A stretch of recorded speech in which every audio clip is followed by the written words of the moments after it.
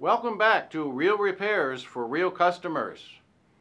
I thought it would be nice to round out our discussion of the double needle blind stitch by showing it in a short segment used on vinyl.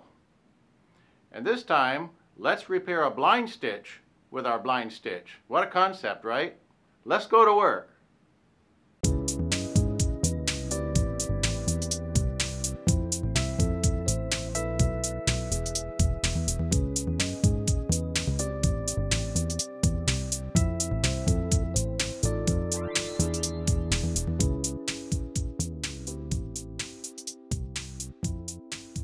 This single seam line is your blind stitch. It's probably the most common stitch you will find. It's the center stitch in the French seam. This is the one we'll be repairing today. It is a very soft vinyl, and it's the rear seat of this luxury Lexus, which is the sports package, which has some beautiful leather appointments in it.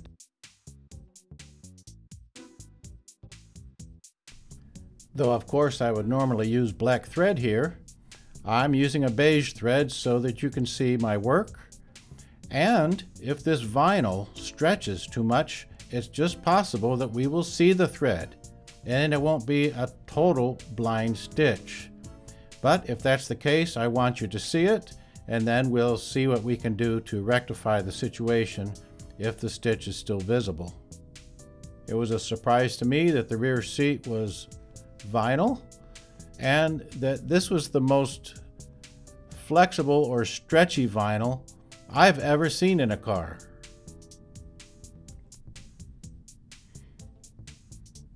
We have a full description of the double needle blind stitch in part 1 and part 2. There is little that we can add that's new, although vinyl does present some challenges of its own. The position of this stitch is also challenging. A seam in the middle of the panel is usually held down to the foam by means of hog rings or sometimes even Velcro. And this creates a valley. As you can see, we are stitching deeply in the valley, trying to maintain the valley in this repair. In some scenarios, the blind stitch will actually eliminate the look of the valley because you'll be pulling one side directly across to the other side and flattening out that little recessed area. So it was important here that we started deep in the valley and then gradually came out around our damaged area to try to keep this recess as deeply as possible.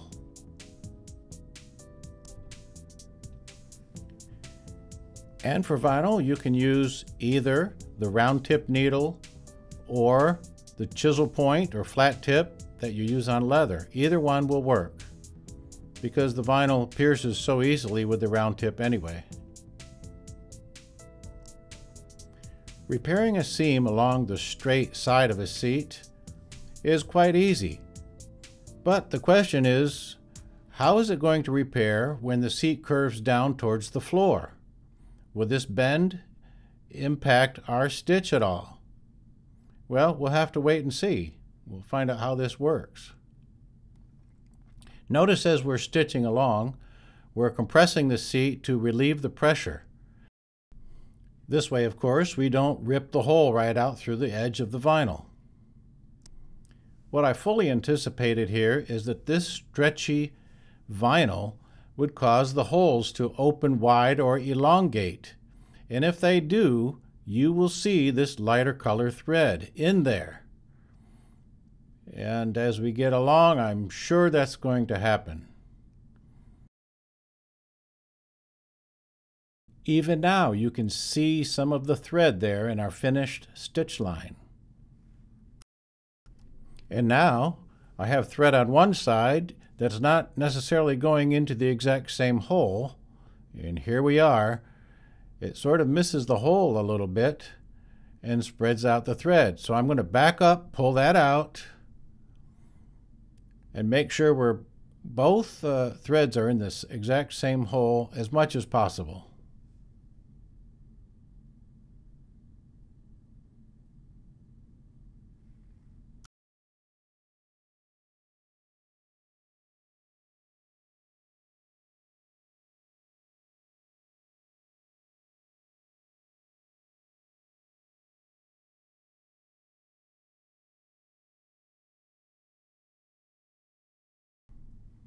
Now we can begin to taper our repair toward the center line.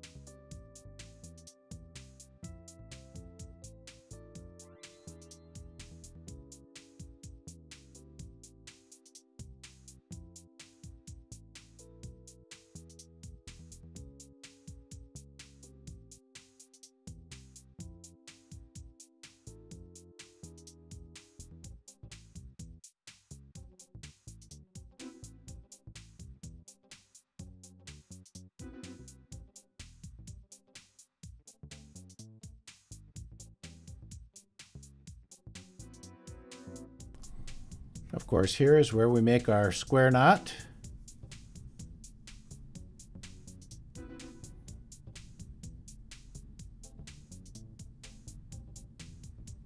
Initially, 2 wraparounds.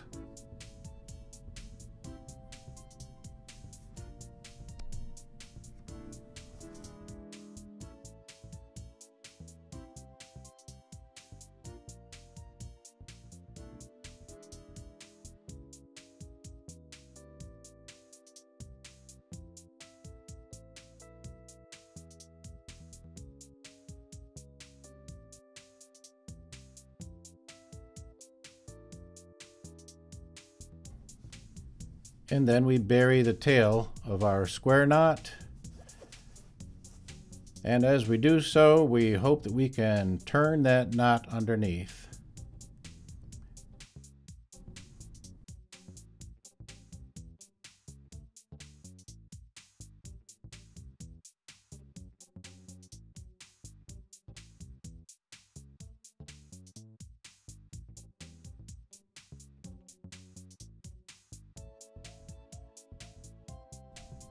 Now that I'm through with the demonstration, I can blacken the thread.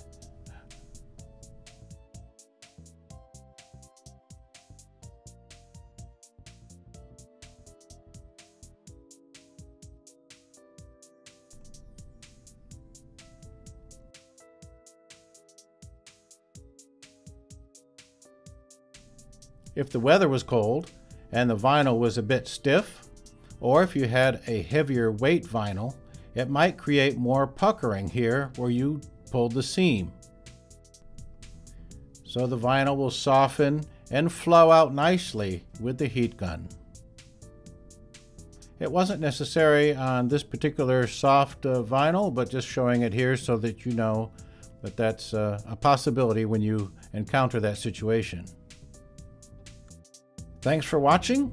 I certainly hope that this series on the double needle blind stitch is helpful for you, as it was helpful for me over the years.